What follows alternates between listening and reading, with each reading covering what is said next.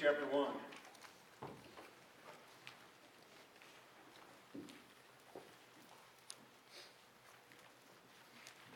Morning, Dave.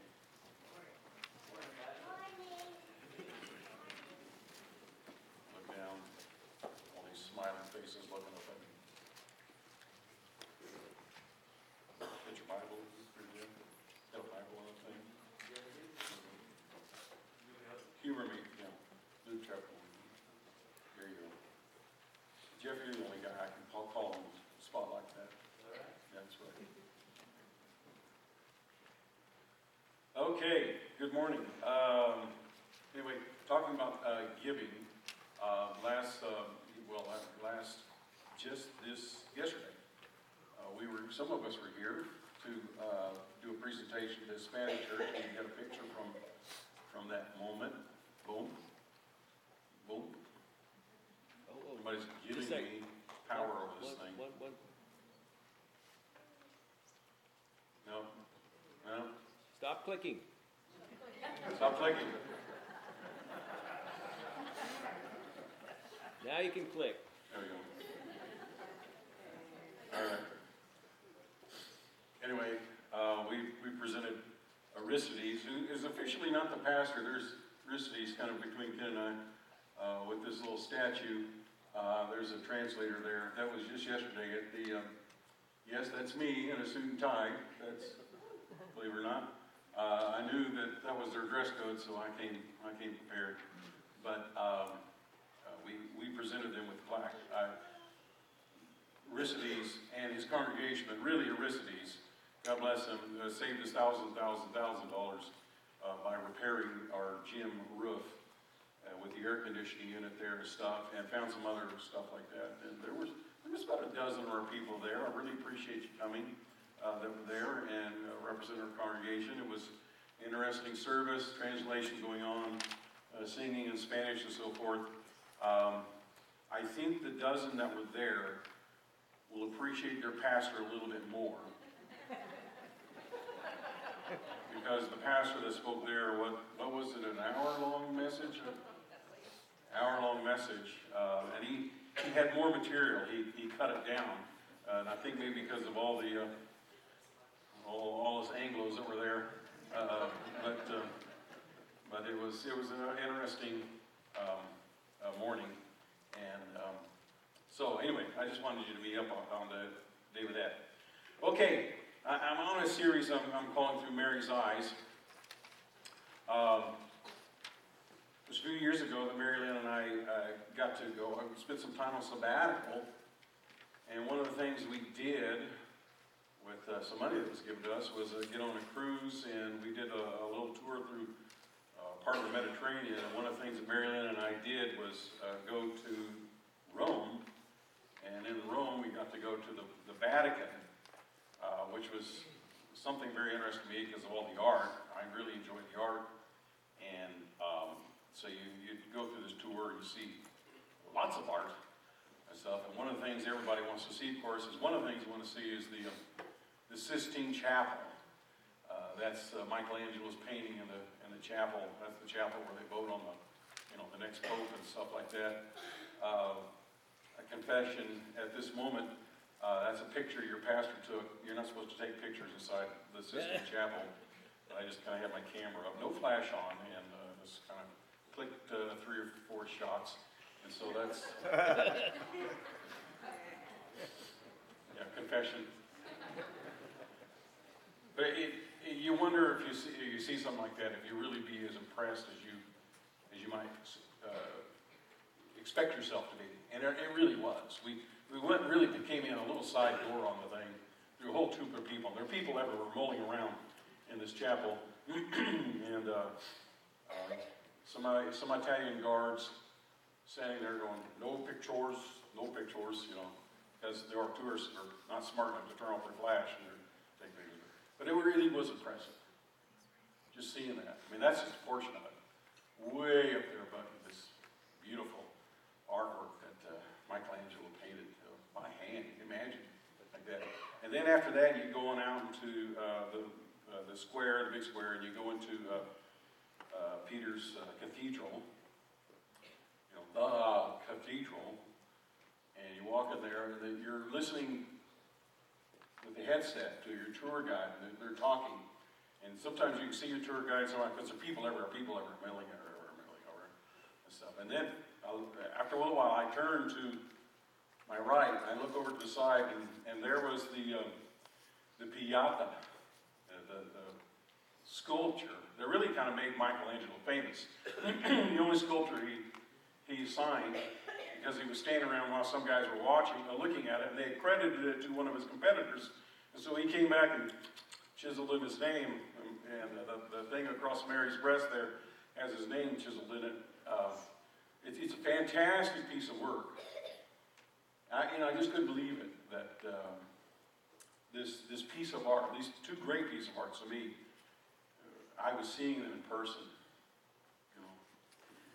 Fantastic works. Just to be able to stand there and look at that and appreciate the beauty. It's one thing to see these things in photos.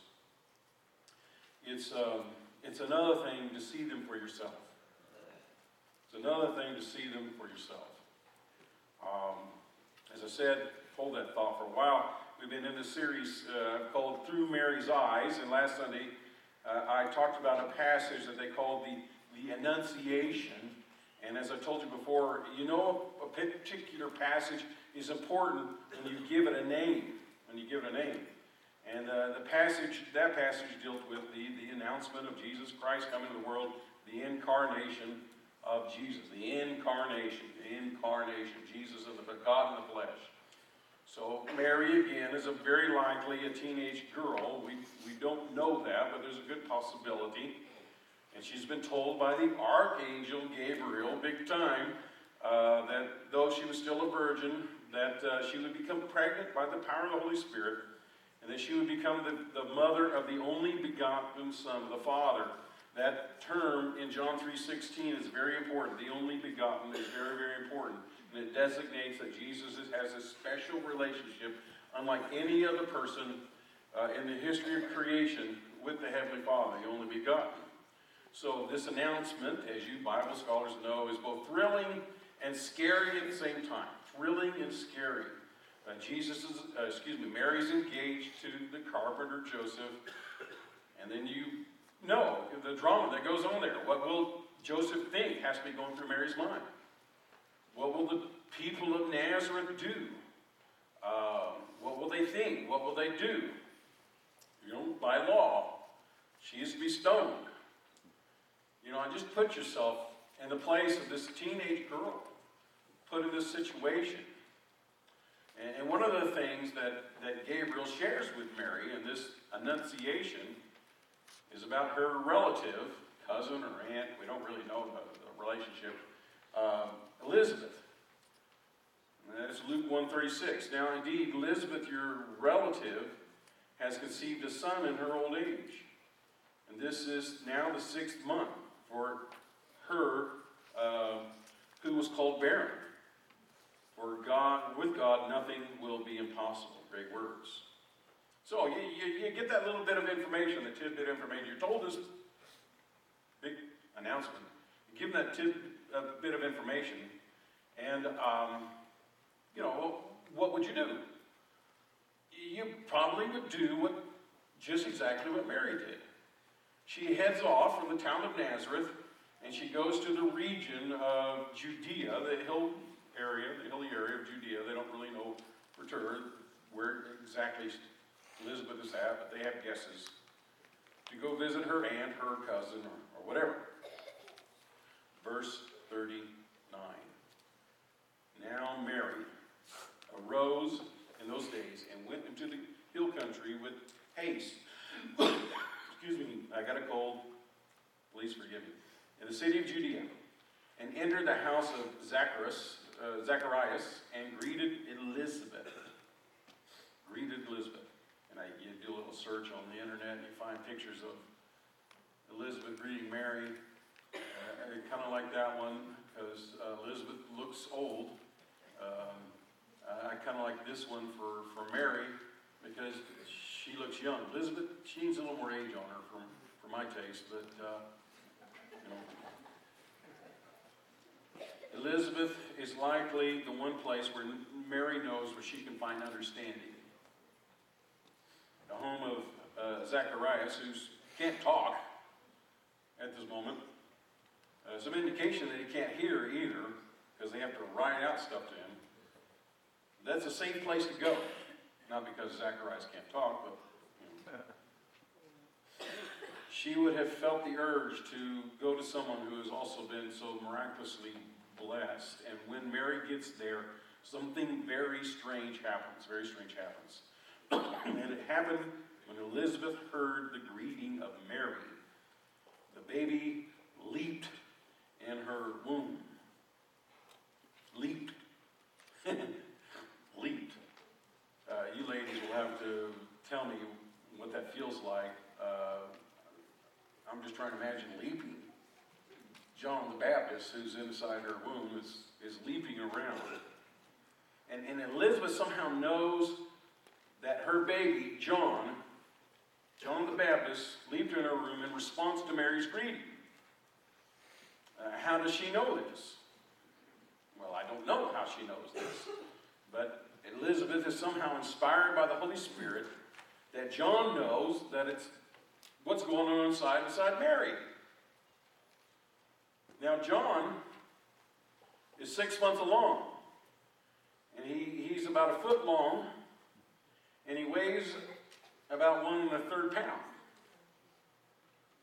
And I'll just add that in some states, he is just inside the legal age for abortion.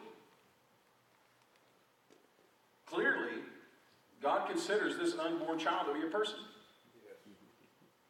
A viable entity capable of responding to God's Spirit. And the child John the Baptist is responding to a creation of God that consists of 16 cells. 16 cells. Clearly, God places a high value on the unborn life, down to its early stages. I'll just say that, without apology. Going on, Luke 1, verse 41. And Elizabeth was filled with the Holy Spirit, and then she spoke out with a loud voice and said, "Blessed are you among women, blessed is the fruit of your womb. But why is this granted to me that the mother of my Lord should come to me? For indeed, as soon as the voice of your greeting sounded in my ears, the babe leaped in my womb for joy. Blessed is she who believed, for there will be a fulfillment of those things which were told for her from the Lord." Now we read those verses, and what we're reading really is kind of a poetry and a song that Elizabeth is breaking out into. She's breaking forth in song. Blessed are you among women, blessed is the fruit of your womb. But why is it granted to me that the mother of my Lord should come to me? For indeed, as soon as the voice of your greetings sounded in my ears, the babe leaped in my womb for joy. Blessed is she who believed, for there will be a fulfillment of those things which were told her from the Lord. It is interesting that Luke, this is kind of a side note, but that Luke, in his writing, has committed several passages to song. Luke alone does this. Elizabeth sings, Zacharias sings, Simeon, when they later on get to the temple, sings, the angel sings, and then Mary sings. So Luke is recording these songs. But here's the response of Mary. Then Mary said, "My soul magnifies the Lord, and my spirit has rejoiced in God my Savior. For he has regarded the lowly state of his maidservant. For behold, henceforth all generations she will call me blessed. For he who is mighty has done great things for me. And holy is his name. And his mercy is on those who fear him from generation to generation. He has shown strength with his arms. He has shattered the proud in the imagination of our hearts. He has put down the mighty from their thrones and exalted the lonely. He has filled the hungry with good things, and the rich he has sent away empty. He has helped his servant Israel in remembrance of his mercy, as he spoke to our fathers, to Abraham, and to his seed forever." Now again, whenever you have a passage that's important, it's given a name. And this passage is called the Magnificat. Or Magnificat. I don't know how you pronounce it, but it's got a name. The name is derived from from the very old translation, Latin translation of the Bible, the Vulgate. The Vulgate, I'm giving you a history lesson here. You like that, don't you? The Vulgate comes from the 4th century, so 400 years after Jesus came, around that time, some people, St. Jerome and others got together, and they began to translate from the Hebrew the Bible into Latin. And the title of this particular passage comes from the very first word that Mary speaks, the Magnificat. Now, English, the very first word is my, but it doesn't sound cool to call it the my, so that's where it gets its name. And what we have here is one of the earliest songs in the Christian church. It has been sung in churches for generations, especially if you have a Catholic background. It has been sung for years and years. And you may have heard it, but you probably didn't understand it because it is often sung in Latin. And let me just kind of give you some notes about, some details about this. These aren't in your notes, but some interesting characteristics. Number one, the song is very similar to Hannah's song. If you go to 1 Samuel 2, 1 through 10, Hannah, who was barren herself and became pregnant and had Samuel, who was one of Israel's great high priests. There are a lot of similarities between that song and Mary's song. Two, it is filled with Old Testament allusions, especially echoes of the book of Psalms. And the style follows a very similar pattern to Hebrew poetry. The style is kind of a double line, saying the same thing two times. And interesting, maybe more than anything else, it really makes no mention of the coming Messiah. And the fact that Mary is carrying this child in her womb. You know, it's like she doesn't talk about that at all. She doesn't sing about it at all. Let me read it again, and if you have your Bibles there. And Mary said, "My soul magnifies the Lord. My spirit rejoices in God my Savior, for he has regarded the lowly state of his maidservant. For behold, henceforth all generations will call me blessed." And we should call Mary blessed. She deserves to be honored. And because she has certainly served generations by becoming the mother of the Messiah. 49, "For he who is mighty has done great things for me, and holy is his name. And his mercy is on those who fear him from generation to generation. For he has shown strength with his arms. He has scattered the proud in the imaginations of their hearts. He has put down the mighty from thrones and exalted the lonely. He has filled the hungry with good things, and the rich he has sent away empty. He has helped his servant Israel in remembrance of his servant. He spoke to our fathers, to Abraham, and to his seed forever." Now, I'll confess something here. I really didn't know if I had ever really preached on this passage before. And just this morning, I thought, well, I'll just check and see if I got one in my catalog. And looked in there, and my file drawer, sure enough, 2 years ago, I preached one right here on this. So that's how impressive I am to myself. I don't even remember what I was speaking. But it's not really the kind of passage where you jump in there and say, man, there's a lot of meat here for me. And that's what I got to ask myself. You know, what is here for me? What is this song about? What can I get out of this song? And that's a challenging sometimes when you look at some biblical passages. And when I look at passages, I try to put myself in there, and I try to ask myself, what's going on here? And as you know, this seems like a strange song for, I don't know, for a young Jewish girl. I'm not an expert on the music that young Jewish girls said or wrote in the first century. I suspect that there are some that look at those passages and might question whether Mary actually wrote it. And the critic might look at it and say, well, that had to be added at a much later date. But there are certain things we need to appreciate about this, is that For one thing, all Israelite children from the earliest childhood were taught those songs in the Bible.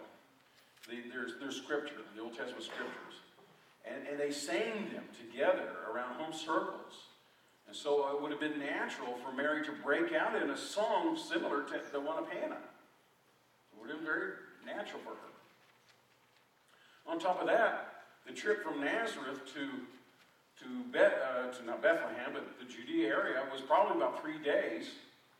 And here she is traveling, and she has time to reflect and to think about all the stuff that is happening to her. You know, her mind would have just been filled with thoughts about all that is going on. What Gabriel told her. And then Mary's song, you know, let's not ignore the power of the Holy Spirit, the infilling of the Spirit in her life. And she's inspired by the Holy Spirit. She breaks out in this verse. She has had an encounter with God. And one can't help but believe that she's under the influence of the Spirit when she's sang out before Elizabeth and the unborn child, John. Again, my soul magnifies the Lord. Magnifies the Lord. My soul magnifies the Lord. What does that mean? To magnify the Lord. What does that mean? You know what it means to magnify something, don't you? I looked it up. I get the opportunity. Decrease the apparent size as one does as a lens. To make greater in actual size, to enlarge, to magnify a drawing, and preparing for a fresco. To cause to seem greater or more important, attribute too much importance, to exaggerate, to magnify one's abilities. To make it more exciting, intensify, dramatize, heighten. And then finally to extol or to praise. And I suspect that kind of echoes what Mary was doing. Magnify the Lord. You know what it's like to look through a magnifying glass, don't you? You know? This is a cheap one I bought some time ago. It's no good. It's terrible. You know? You magnify something. You focus in on something. I can't even get a good focus on the scripture there. Magnify. You're looking through. Have you ever taken one of these? Oh, I'm talking to the kids now. Ever take one of these and, you know, focus the sun rays through them? Really, you done that? Yeah, you've done that, yeah. Focus sun rays. And you kind of play God, little G over the ants. Have you ever done that? Yeah? I never have. Missed out. You know, that's what I'm thinking about. Magnify. You're just focusing the light rays from the sun, and you're concentrating it on a spot. You know, my soul magnifies the Lord. Man, it's kind of two ways of looking at it. You're blowing God up, or you're just focusing on God. I think it's that focusing on God that I'm thinking about. Mary has just had a remarkable encounter with God through his angel Gabriel. And that would have been something. And she had 3 days of traveling to reflect and rejoicing upon, living in the awe of what has happened to her and the implications. And the implications are fantastic. Fantastic. 3 days to think, 3 days to ponder. And then there's this strange and wonderful moment with Elizabeth when her unborn son leaps in her womb. And Mary, after experiencing that, just breaks out in praise. And her soul magnifies the Lord and what he is doing in her. Her soul is focused on what is happening in her life. Here's the question I have. The question is for myself. You know, has my soul ever magnified the Lord? To tell you the truth, I think it's an unfair question. Because I'm really not honestly altogether sure what that means, to magnify the Lord in my soul. I will tell you that there have been special moments in my life where I have sensed God's presence and I feel such a closeness to Him. And in those moments I feel, not that my relationship is based upon feeling, but I'm a feeling person, and so are you. And God intersects with us. And I feel a special bond, and I'm rejoicing in that moment, and my thoughts are about Him. And my songs of praise during that moment are very dear, and everything I sing becomes real in a way that I have never sensed it before. I will also tell you that when I come here and I sing praises to God, I want to very much to sense the Lord's special presence. And ministers are the worst at it. Because there are so many things that we're thinking about.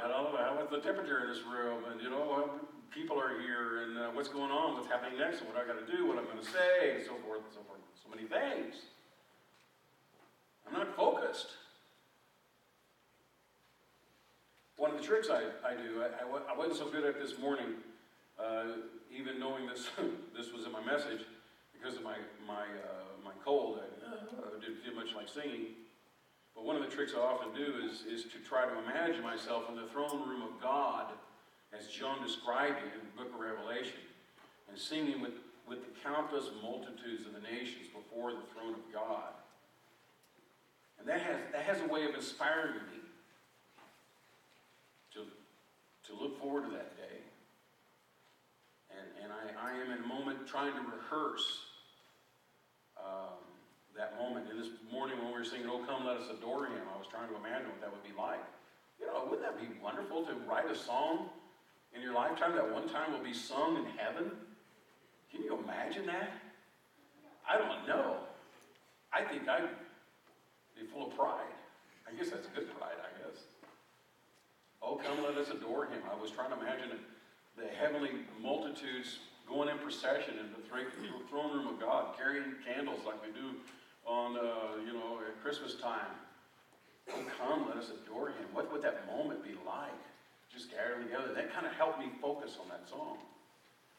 To try and magnify the Lord. It's like a spiritual discipline I put myself in as an exercise on my part to try to focus on Him, to magnify Him. And for Mary in that moment, I think it would have been easy to be filled with praise, magnifying the Lord. Mary magnified the Lord because of the incomprehensible work of the Spirit of God in her life. And that's the challenge for me, to remember and appreciate the incomprehensible working of God in my life. That He saved me from my sins. And that I have redemption. And one day I will be in that throne room in heaven, magnifying the Lord. You like that, amen? Amen. That's an old-fashioned way of saying you agree with the pastor, so yeah, I agree with him.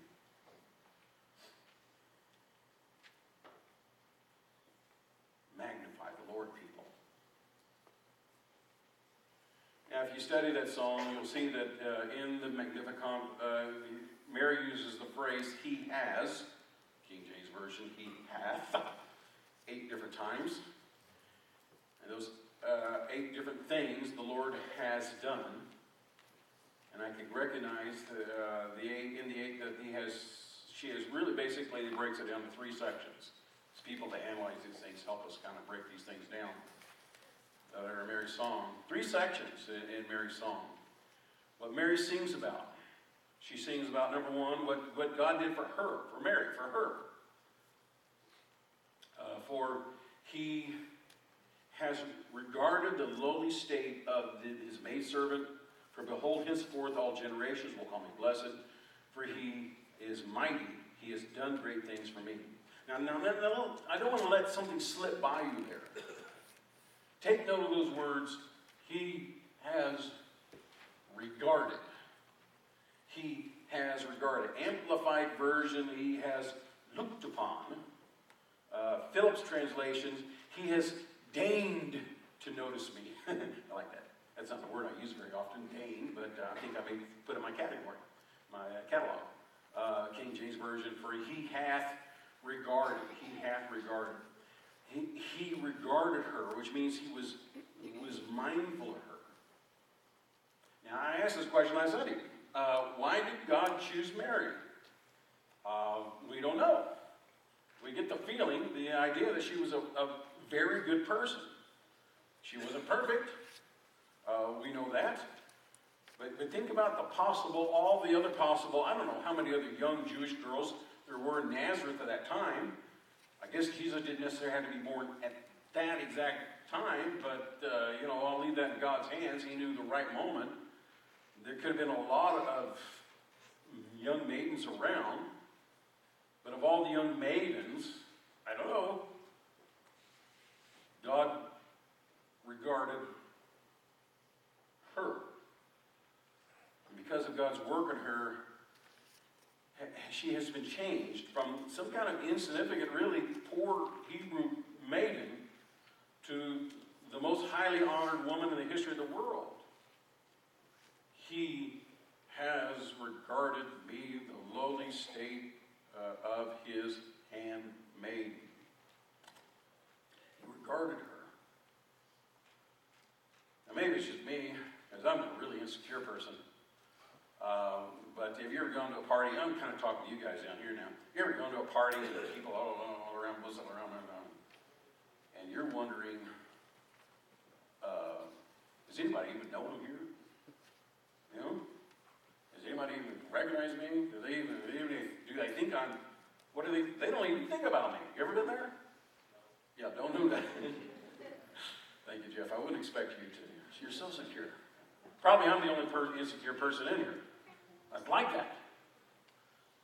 Now, they really have no regard of me. Oh, let me tell you something. Let me tell you down here. God has regarded you. God has regarded you. Not only you, every person in this room. He is thinking about you. His mind is on you. He knows about you. I like this passage of Scripture, Psalms 8. What is man? Man, woman, people, put it. What is man that you are mindful of him? And the Son of Man that you visit him? For you made him a little lower than the angels, and you have crowned him with glory and honor. What is man that you are mindful of him? Here's the truth, people. You're not lost in the crowd. You're not some kind of number statistic on a tally sheet. He knows the very number of the hairs on your head. And I know that for me, that's a subtraction job daily. Okay. But why would it take time to know that? Because he has regarded me. Just like he picked some young virgin girl in the little town of Nazareth, a dirty little town of Nazareth. He thought about her. His mind is on you. You are not lost to him. Amen? Amen. You are not lost to him. He's regarded you. I like that. 2, what God did for us. What God did for us. And his mercy to those who fear him from generation to generation. He has shown strength with his arms. He has scattered the proud in the imagination of his heart, and he's put down the mighty from their thrones. He has exalted the lowly. He has lifted the hungry with good things, and the rich he has swept away. There are 3 groups in there, and God has shown mercy to A, the helpless, B, the humble, and C, the hungry. I like how those all begin with H, so I had to throw that at you. The helpless, the humble. It's good to be humble, but I think we're talking about the humiliated. And the hungry. Which category do you fit in? Some people are feeling kind of helpless today. I don't know for what reason. There probably some people are feeling helpless. Maybe some people are feeling put down, a little humiliated. I don't know. What happened to you this week that humbled you, that you didn't want to humble you? Could be people that are here, they're hungry. They're not sure where their next meal's coming from. I don't know. You all look pretty healthy to me, but I don't know. You know, you never know what's going on in people's life. Which category do you fit in? The common people in Jesus' day, Mary's day, were very helpless, especially when it came to justice and civil rights. And they were often hungry and downtrodden and discouraged. And if you notice that, Mary is talking about kind of a return of values, a flip of fortunes. Mary realizes that the Lord has turned the world's value system upside down. It's not the rich who are getting the help. It's not the powerful. It's the helpless. It's the hungry and the humble that he values and he lifts up. Everything about the world system and how it operates has been turned upside down because here she is, just a young maiden, blessed with God's only begotten Son. Wow. The grace of God worked contrary to the thoughts of the world system. What does that mean? What does that mean? That does mean there is a place for me in his kingdom. There is a place for me. And I may feel kind of unskilled. I may feel uneducated. I may feel untalented. I may feel unbeautiful. I may feel unwhatever. But in God's economy of things, that doesn't matter. In his own accounting system, he values me and you. Even when I feel helpless, humiliated, and without means, God's mercy shines upon me. He has regarded you. 3, what God did for Israel. He has helped his servant Israel in remembrance of his mercy. He has spoke to our fathers, to Abraham, and to his seed forever. Okay, here it is. Mary has been told that the Messiah who they have been waiting for a long time is coming now. The fulfillment of the promise given to Adam generations ago is coming now. Now. You know, she was raised on those Hebrew scriptures. And she knew the stories about what God did and how God showed himself and how God delivered Israel in a mighty way. And very importantly, how he promised the great patriarch Abraham that there would be a great nation rise from him. And all these stories, can you imagine? All these stories were suddenly coming into being. Going back to my illustration about Michelangelo and the Sistine Chapel and the Piazza. It's one thing to hear about the stories of old. But Mary in those days, they had become very real. He has helped his servant Israel, verse 54. He really had 3 days of thinking on that. All that stuff. All those things. All that stories. It didn't matter it had been 400 years since they last heard from God. He had not forgotten them. He spoke to our father Abraham, to Abraham to his seed forever.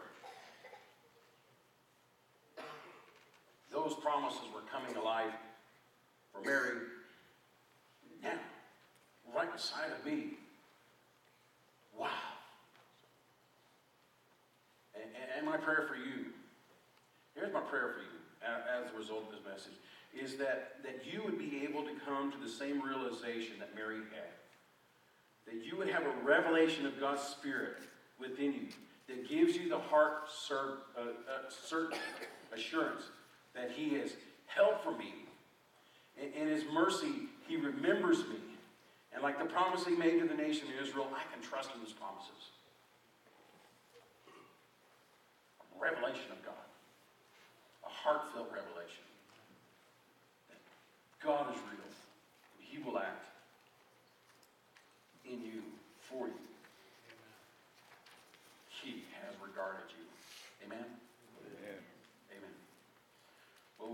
our time where we celebrate the gift that God gave us. And really, it's kind of an interesting reflection upon Mary, who had the promise of God within her, growing within her.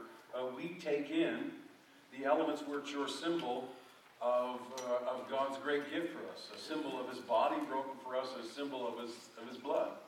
Now, when the elements are being passed out, again, we'll pass them out and then we'll receive them together. But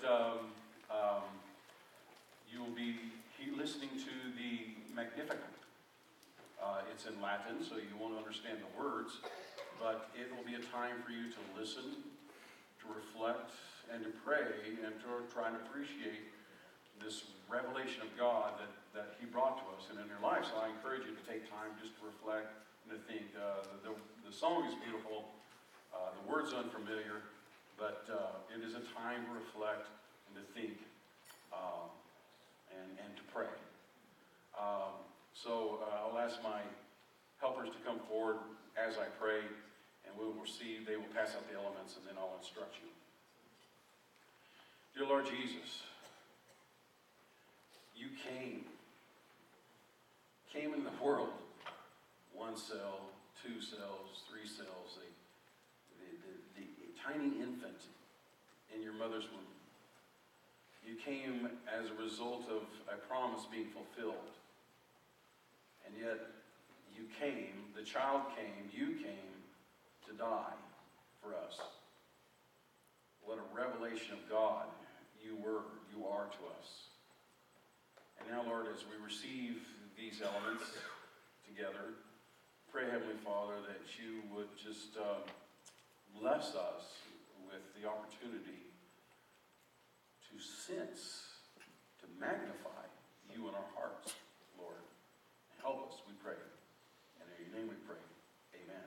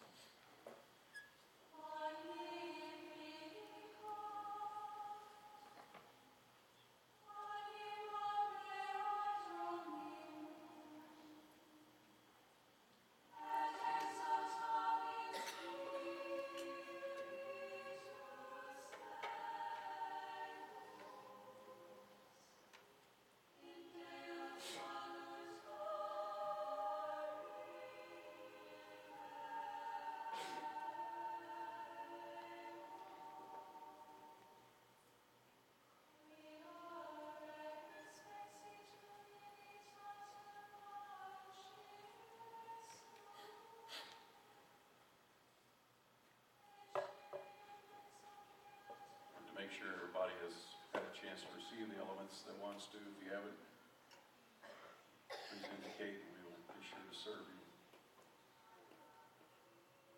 A very old song, 1600 years old, but this ceremony we're participating in exceeds it by 400 years. Jesus, on a night with his disciples, gave them just a very simple ceremony to remember. And so that's what we are doing. We are honoring the Lord by remembering his gift to us. And Paul writes, "For I received from the Lord what I pass on to you. The Lord Jesus, on the night he was betrayed, took the bread, and when he had taken it, he had given thanks. He broke it and said, 'This is my body, which is for you. Do this in remembrance of me. Take now and receive and remember.'"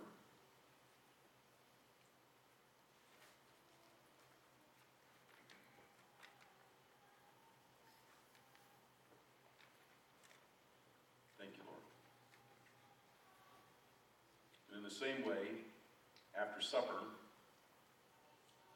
he took the cup, saying, "This cup is the new covenant in my blood. Do this whenever you drink it in remembrance of me. Take now, receive, and remember."